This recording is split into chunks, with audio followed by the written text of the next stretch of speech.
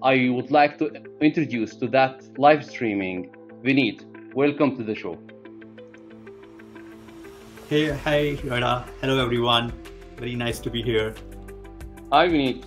I think we've been working on this live streaming for so long, and we made a promise that this podcast can be virtual as well. So thank you so much for accepting the invite and being the first guest for the virtual Finance for Non-Finance podcast. So welcome to the show. Thank you very much, Reda. And I'm glad that you were able to make it with, the kind of rush going on out there in the road. Exactly. Traffic is awful these days.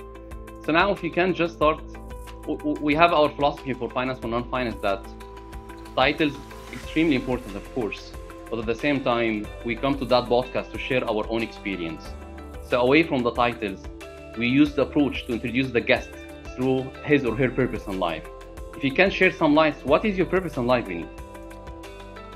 Yeah, that's a very, targeted question, Reda. I would say that, over the period when you have a journey in where the professional or the personal, your purpose keep on, developing also.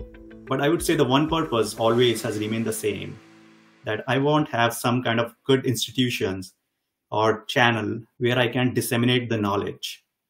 So the institution could be like a school, like a college, and this will really require very big investments. But in case I'm not able to do it, I will land up with some kind of building some library. The goal is that, Reda, I want something which is over my life, which goes beyond my life, and people can gain knowledge and make a wise decisions in their life. So this is something which always remains my main purpose. But otherwise, sometimes the purpose becomes like to build a better product or better services so that it can benefit it to the world. But eventually, the purpose which always remains the same is this one. Yeah, but that's a big mission, Vineet, if I may say. And life has its own up and down situation, and how you cope with your purpose. How you stay aligned to your purpose on a daily basis, giving all the hits that we have on a daily basis. Yeah, I mean, as I said, the trends are changing so fast all around. The first thing, I always noticed that in order to align with the purpose, you have to be very agile. The things are changing in terms of technologies, in terms of the ways of doing. So you always should be very agile and a focus on your bigger goals in life. And once you see that the bigger goals are same, but the path could be different. It could be the smaller, easier path. Sometimes it is a difficult path. But if you are agile and ready to adapt with the new things or new technologies or new ways of working, your purpose will be aligned always. Okay. So agility is the key on how to navigate your purpose and make sure that you're still aligned to your purpose. Now, giving our subject today, you can see the journey of digital transformation and technology and finance. I would love to call it how they dance together. I look at it as a dance between finance and technology. Giving your expertise, that you're coming from an entity or part of your experience, that you are responsible for transforming other big giant entities as well at the same time. Correct. So there is a say, we say that the carpenter door need to be fixed in a way or another. And if you're responsible for the whole finance operation and one of the entity that's responsible for transforming other entities, then you need to be the benchmark as a finance function within your territory, right? So if you can share some lights before we go deeper into the discussion of the technology, is the carpenter door need to be fixed, or it is already super good door, if I may say? No, I mean, see, there are different ways of looking at it, right? So I'm involved, do bigger transformations and help my customers, clients on, making the things happen. You can call it the carpenter door also. But, it all starts with the enthusiasm to make the processes better. So with the enthusiasm, it comes like, how you can improve your current processes and how can you take it to the next level. Right. But the question comes in, what is the next level? Right. So that way, you compare yourself within the same industry to the other companies, that how they are doing it. Whether I am having 100 employees doing $1 billion of business in finance, what the other companies are doing it. So there are many ways to do it, the comparisons, but could be the starting point where you compare yourself with other bigger, best in class, or where you want to aspire to. And that gives you an idea what carpenter door you have to fix and where to start with. I quite agree. Valid point in that sense. Now, the finance function has been evolving like never before as we speak now. Technology is impacting all functions, of course, no doubt on that. But it seems there is a dry area in finance where technology is hammering massively, if I may say, in the finance platform. If you start the question, how you see finance as a function evolving or dancing with the evolvement of the technology as a landscape as we speak now? Yeah, I mean, if you look at the past 2 decades, when I started my journey close to end of 90s. So, one of the things which we used to do is articleship in our CA, Chartered Accountancy exams, which is a rigorous 3 years of training, right? So when I started the journey, there was some very small softwares were there, but mostly the things were done manually, means book writing, the debits and credits, right? And entire timings and the goal of the person of the accountant out there at that time was to make sure the accounts are correct. Means the bigger thing which revolves in the finance is a trial balance, right? So when you do handwriting books, from the debits and the credits, and at the end of the day, you find like, okay, your trial balance is not matching. And you keep on digging and finding out what is the double, entry on the debit side, entry on the credit side. So that has all gone now. There is no, with the advance of technologies, all the debits, I'm not sure, now the finance is even looking into those kind of, transactions level of matching concepts. So basically the corrections and all has gone because it's all automated. The double entry system is being taken care by the systems. So now the finance is focusing more on analyzing the things. And we all starting analyzing, and then the technology again keep on developing. And I'll talk more about that later on. But this is the bigger shift there, that the accountant used to spend a lot of time in making the corrective entries in the finance, but now it is more focusing on analyzing the finance more. Okay. So I was curious, Vineet, to be honest, why technology is impacting finance like no tomorrow as we speak now. Is it because the finance, they have the sort of the data of the entire transaction recording as an overall? Is it because the behaviors of the finance in the back old days to be the gatekeeper, respecting the process, very rigid to any new thing as much as we can to ensure that we have controls? Is it because the shift on the mindset between controllership or partnership, between pure accounting or commercial finance, between value protector and value creator? What if you highlight, what are the key drivers behind the overall finance change due to technology changes at the same time? Yeah, I mean, as I said, finance earlier considered as a silo, Reda. Like they are doing the accounting and just a gatekeeper of things. Like all the transactions, all the liquidity of the company are in the books and they are maintained easily. So because of that technology, that silo has broken down. Now they are becoming a partner to the business. As the technology, advanced more, there is very less time they're spending on putting the entries together. And now they have reports, right? Automations in the reports. And you can say the smaller softwares are there, but the larger softwares takes care of all consolidations, right? There is no manual things are involved. So it becomes more interesting for the finance to look at the numbers and see how the trends are going in. And that's why they can communicate not only to the CFO now, they are partnering to other departments to helping them out. Okay, what should be your campaign budgets? What the things can be better for you? Sometimes weather forecasting, right? So they help the marketing team. Okay, this could be not the right time to do the stuff, So those kind of things are very advancing and makes finance so much interesting right now, because all those manual things are there are, advancing, and we are going to the automations, and all those kind of consolidations and those kind of things are gone. All these are automated. So it makes more interesting for the finance person to analyze the data and predict the future easily.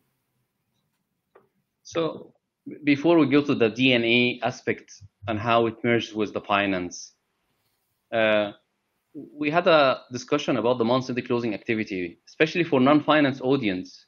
Yeah. Where in the small companies and big companies and in even medium companies as well, the finance team stay in the monthly closing for, it depends on the automation process, between 2-3 days, sometimes 4 days, and sometimes more. Yeah. And once they are closing the books, then you have the forecast process as a rolling forecast.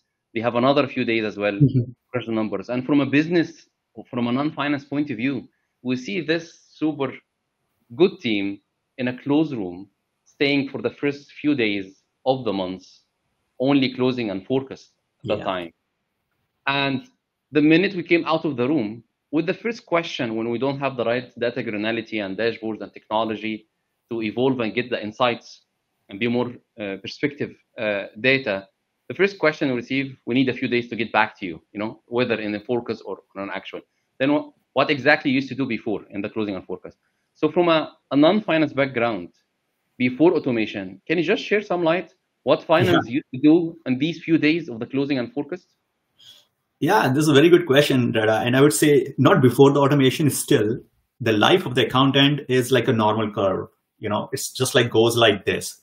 And the top of the days of the normal curve is -5, means 25th of the month, maybe 26 based on the business day, to the 5th of the next month. So these 10 days, are the main and peak of the finance. You won't believe, some of the organizations, people devote 18 hours, 19 hours, sometimes like humongous. And because of those lines, and which makes a very tough life out there. And from their family side also, they know that, okay, whenever they speak to their family, okay, my month close is there. So they understand month close means, this person is gonna, stay late in the night. So those, for the non-finance people, we call it as a month close, where, the cycle goes up from 26, 27, 28, and then goes to the peak in the first and second, and then goes a little bit down. So it doesn't mean this person is gonna, stay. So it doesn't mean that, that finance, the load of the finance is lower after 5th. Means that from the -5 to the +5 of the month, it's the highest. It goes beyond the normal hours. And now the question comes in, why they are spending so much time out there? So as I said, finance is the main person who manages the liquidity of the finances of the company. And in order to predict the picture to the management, they have to make sure that all the expenses in a month, which are incurred in the month, are accounted in that month itself. So that's why they want to put as much as possible, all the entries, all the transactions, all the input providers to that period of time. That's why it takes time. Now the question comes in, is it always be the life of the finance like this? But no, this is not there. There the piece of transformation comes in. How we can make that normal curve easier so that there is a less burden on that. We need to find out the dependencies, why we are putting so much time. Is it just because of the entries? No, it's because of our dependencies in finance is with other people who are not sending the information correct time, or they are taking the information, holding the information back till the time, it becomes a real necessity. So those kind of things are analyzed, Reda, in the transformation process, where you analyze each day how you are doing and how you can minimize the burden on the finance on that by resequencing the activities in a way that the normal curve doesn't go like this. It became stable, like, which is much reasonable like a normal other departments. And that's one unlock space and wisdom and analytical brain to support the non-finance people, because again, from 25 till 5th of the month, this peak, if you have 40 or 30% dedication for the business, there is a sales and operation and service happening at that time. The world will not stop from 25th to 10. during this period. There is business ongoing and requires support on a daily basis as well. So that's how we can even re-inject the effort that we save from the automation into the business. Now, if you go to the next subject, which is related to the DNA, you see the emerging dynamics or movement between even from role titles or job requirement between finance analyst and DNA resource, where you can see a finance analyst, one of the job descriptions requires the pure DNA data and analytics requirement. How do you see DNA play a bigger role into finance in the modern world as we speak now? Yeah, the DNA data analytics basically. So those are two together. They cannot be separate at all. The data is coming from finance, and analytics is leveling top of that. I would say the role for the finance and data analytics have merged now together. Finance is not like producing the reports. It is also producing the analysis for the reports. So analytics is now a part of the finance, and how they're integrating together is that when they work together as a collaborative approach, and in a way that how to make a sense of the data in a way that is more readable to the management out there. So it's not like a silo anymore. The finance and data analytics are very collaborative approach. They work on the common data points, which are beneficial to the stakeholders. So it's like now one of the skills which is required in the finance is the data analytics also. You have to have a visualization capabilities of your data and learn more and more how you can present the data in a way that it is more insightful to the management or your customers. And automation is playing so much good role, Reda, in that you are not spending so much time in just accounting of the things. You are using your time in visualizing the picture to the management so that they can make a wise decisions on the future course of actions. And now your customers are also expanding. It's not like just like a CFO. CFO is owning the finance department, but your customers are now, HR department, facilities department, other departments. They are relying on your inputs now, how they are doing, whether they are in the under budget, over budget, how you're progressing. And technology and data analytics helping a lot in that. And now, as I said, the data analytics and finance are not a silo. These are common things. A person is expected to have finance and the data analytics knowledge together. Okay. I agree with you, Vineet. Now, if we touch base on the technology aspect itself, since we're discussing DNA as we speak now, if I have a catalog of technology on the market, and you can see the market is very competitive and full of so many technology, and giving your background as well within your entity or your own experience, if you're gonna give a checklist to the CEOs on what technology you should pick and what problem to solve first when it comes to the finance, can you share some light on that? Absolutely. One of the major things I have seen, in the maximum area is the month close activities. As I said, the normal curve was not streamlined in the finance department. And that is the first area the finance should be focusing on. First of all, think about how you are making a checklist of the things which you are doing. Are you in Excel? Move forward. There are so many softwares are there that which can help you in managing the task list. Those task lists are not just a listing of the activities and the days. It will show you who is the input provider, who you have to send the information, the analytics towards it. And later on at the month end, you can analyze which person has not sent the details in the right time, right? So those kind of things help you in making the things move forward. There are so many softwares out there, which can help, to automate that manual checking of the task and, making sure it is progressing well.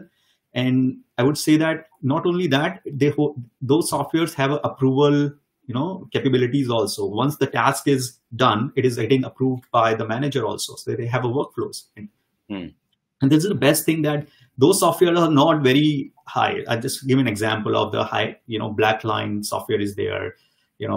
They manages the task, etc. There are many other softwares are there. SAP, they have their own, tasks. Oracle have. So it depends upon the size of the company, what level of investment they wants to make, right?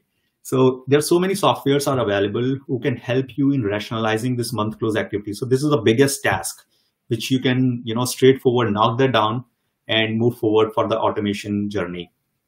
And one thing, Reda, I have analyzed that since I said the finance is after fifth, they become relaxed, right? Finance team. Okay, our month is closed. Now take, normal things. But they don't take time to understand what went wrong last month, how this can be improved. So the post pre-close calls, with the stakeholders, that these are the expectations during the month close. If it is a quarter close, there are certain things has to be done, etc. So pre-close calls are very helpful.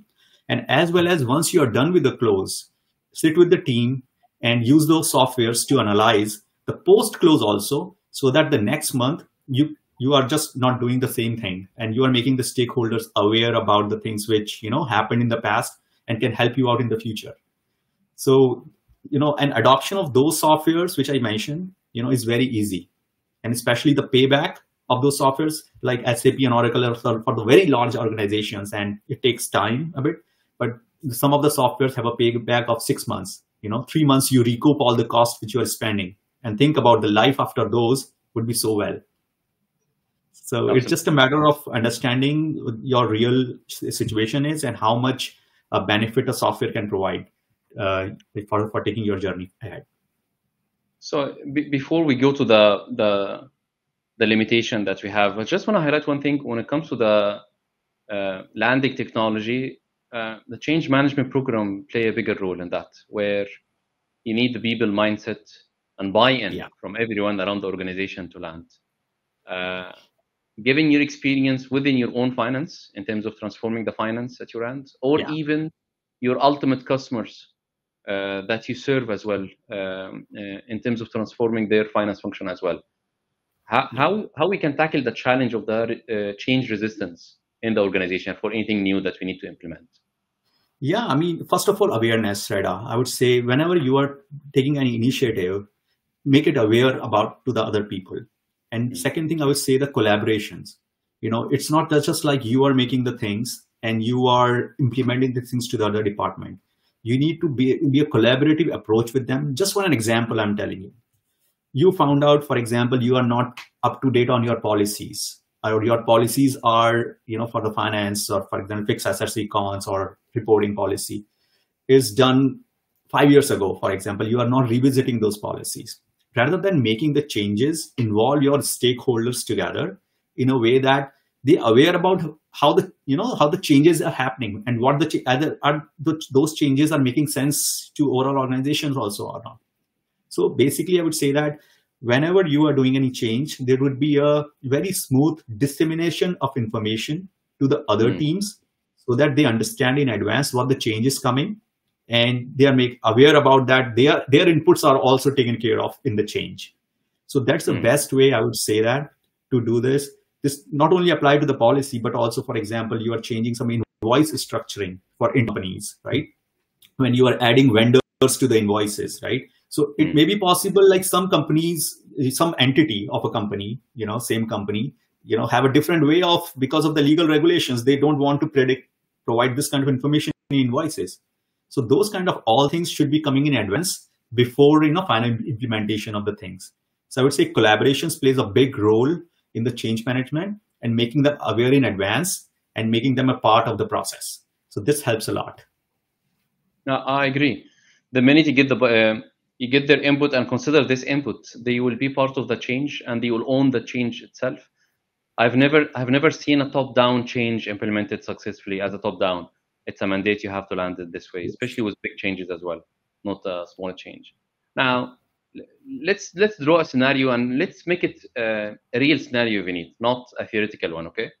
Yeah. Every CFO or a finance leader, they are stretched as we speak now, giving all the VUCA environment and global changes as we can see now in the economy. They barely pushing on the minimum requirement in some cases they need to land. And on top of that, you're asking that this finance lead, they need to spare some resource, time, effort, and budget for transformation and making the finance ready for the future. How we can strike the balance between short-term goals, requirement, demanding business, and at the same time spare the right balance for the future. I'm absolutely agreeing with how you're coming from. Finance is all about the deadlines, and they have to meet the deadlines. So this is deadlines, you can say that plays their roles, what they have to do, when they have to do, and all. So that's why I was saying that, importance of technology is very important, and finance has to be agile in adopting those technology. They should hear what the technology can help. It's always a, resistance to change. It is always difficult to do the things. And finance is mostly the routine kind of things happens. Every month close is a pressurous month close. Same kind of journal entries you are processing, same kind of reports you are doing it. So finance people tend to be, little bit stricter in their roles because they are driven by the deadlines. But if they keep their mindset open for new learnings, always inviting the new companies, what their products are, how they can help, and how the things can be better with the use of their product. Maybe, one meeting a month, or one meeting a quarter with a new vendor, understand the new product and how this helped in other departments. So those kind of open mindset helps a lot, Reda. I would say that. Otherwise, this deadline-driven thing becomes a monotonous, and adoption of technology will make the life simpler in a way that they need not to do the routine kind of things. The automation helps on those kind of things, and they can focus more on how they can use best of the technology and basically enjoy the technology which is coming in. So that way, I would say that their burden will be reduced, and the responsibility, they will love to share those things, basically, Reda. It's not like that they have to do it. They have to give to other departments, but they will love to share because their point of view will be taken care of. In IT department will take care of their point of view because they cannot purchase right now because of these reasons. And, and they can give the valid point also that they can purchase at this time because of this situation. So that's why the partnership always is invited. I think as well we need communication play a bigger role here, even for the business leaders, just to be aware that we're gonna spare some time and resources for a future agility of the finance and the finance to add more value to the organization. I've seen the business understanding this situation, and they are willing to invest as well and be understanding the situation, rather than being in silos and be under the pressure that you're trying to cater for all the business requirement at the same time doing the transformation at the same time. So I see what you're saying, but communication play a bigger role as well. Communication within the finance team and communication with the wider audience of the business as well, and setting expectation that this is what we're going through, and we should set the right expectation at the beginning to make sure that you have the right mindset. And once the other teams also see, Reda, that finance is providing the value, to them with the more insights, which is not possible for them, they always welcome those kind of things. And when finance team sees that, okay, their decisions or their support is helping the other organizations, so it becomes a more collaborative approach to produce the things together. And it's not comes like a pressure because you have to do it, because you are providing the insights and how valuable you are. And when a person feels valuable, he provides more, The minute you see, when the person feels that he or she is valuable, this person will go and excel more and deliver more. That is the key.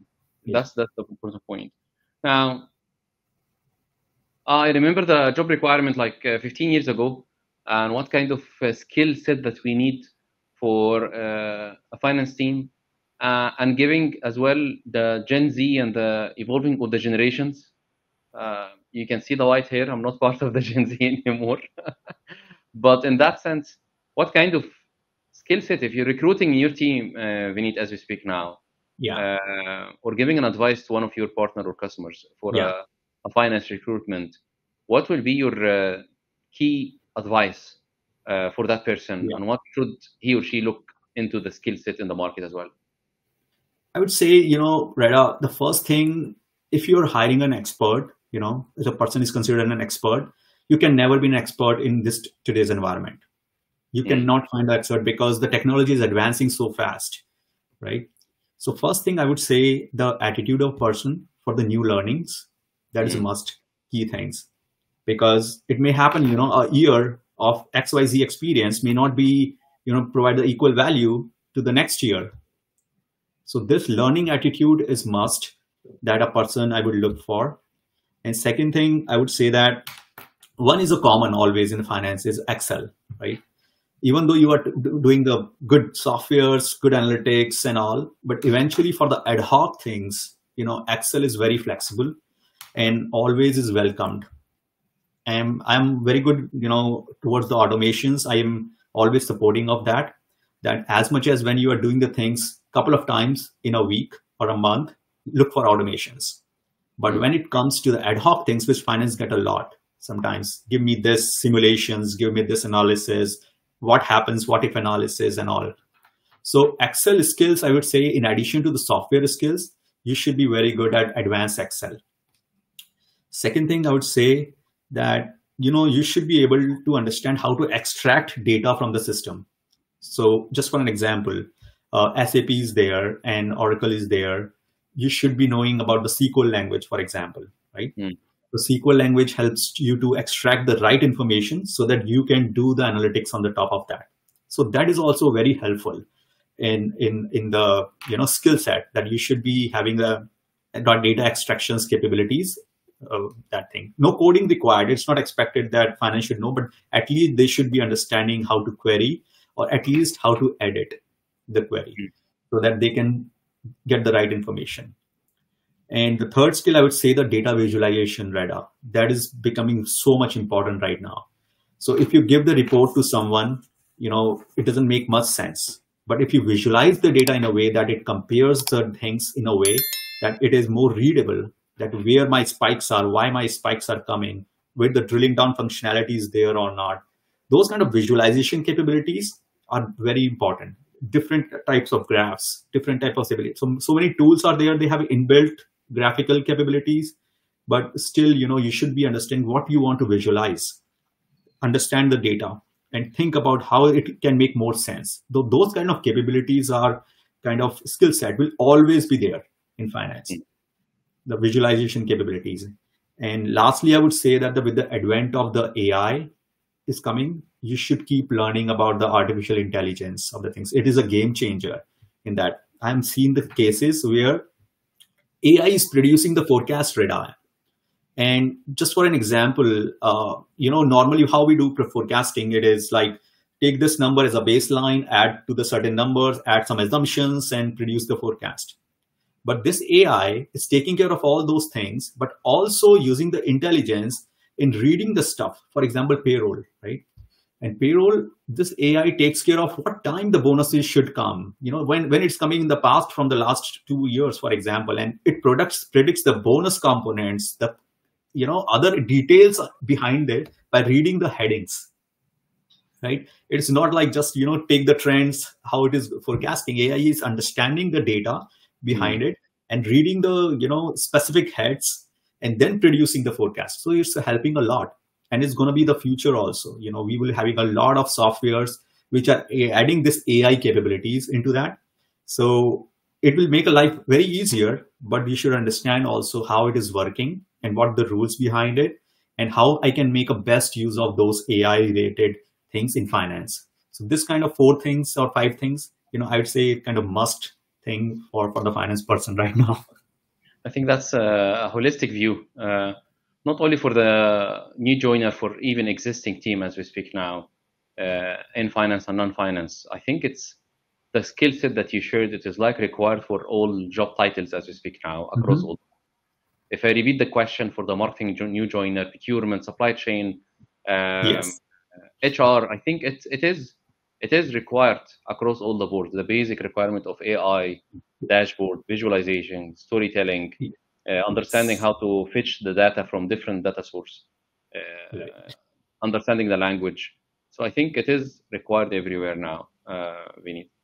And the AI, it's a game changer. I'm not sure you heard the news a few days back of the OpenAI press release on customized AI. You can have multiple thousands of AI customized to you in your personality. Yeah. You can create your own AI for your forecast, for EB, for AR. I believe that Yeah. it's like a game changer again. And you see the Yes. sequence. We discovered the no discovered. We got the new ChatGPT a few months back, and now we have a new release of ChatGPTs with an S. And Yes. exactly in a few months, I'm sure in a few days and a few months as well, sooner than before, we're gonna see more evolvement and more ideas based on that. So the base is Yes. increasing big time as well, and we have to evolve. We have no other option except to No evolve other option. and adapt. Exactly, that's the only option we have. Lifelong learner, always, there's no expertise right now, but lifelong learner, learn the new things, how it can make your life easier. Exactly. So Vineet, thank you very much. I think first of all, I need to thank you for the being so patient and to practice with me how we can set up the live stream. You can see the comments that the video and audio looks good after many attempts of testing, me and you, and being the first guest virtual as well in Finance for Non-Finance. So I really appreciate that you accepted the invite, and we're gonna make sure that to connect with you later. Whenever you're passing by the studio, it will be great to have a face-to-face interview with you as well in the studio. So thank you so much, Vineet, for that, and I really enjoyed the discussion with you. No, absolutely right. And one thing I would say, one thing common between you and me is a passion for finance. The people should understand. So that's the main reason for coming, that I want to contribute to your passion and my passion together, and can benefit somehow to the other teams, other people who are looking for the finance team. Is just not like the game changer in the industry. So think about from those perspective, the doctors, right, require 27, 28 years, but in the finance, you are good to go by 21, right? Get the graduations, get the CPA, and you are good to go and get the career out there. So it's so predictable in finance. Thank you so much, Vineet, and looking forward for the next time, and enjoy your day. Yeah, same to you. Thank you, Reda, for having me.